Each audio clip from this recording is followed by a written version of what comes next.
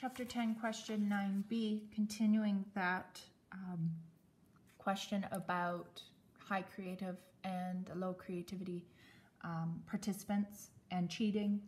Compute Cohen's d to measure the size of the effect.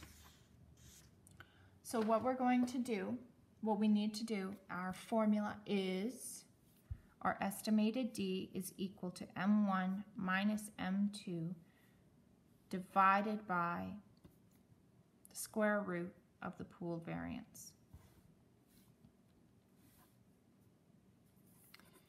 So M1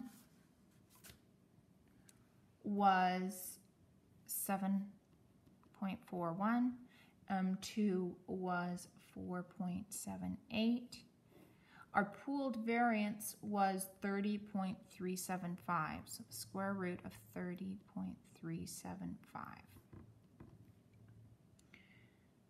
So on the top we've got 2.63, and we're dividing it by the square root of 30.375, which is 5.51, which is 0.477, which is very close to a medium effect size, but still a small effect size. Small, or you may see it referred to as a small to medium effect size.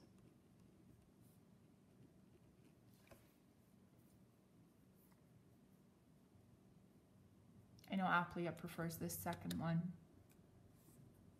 I'll accept either on an exam.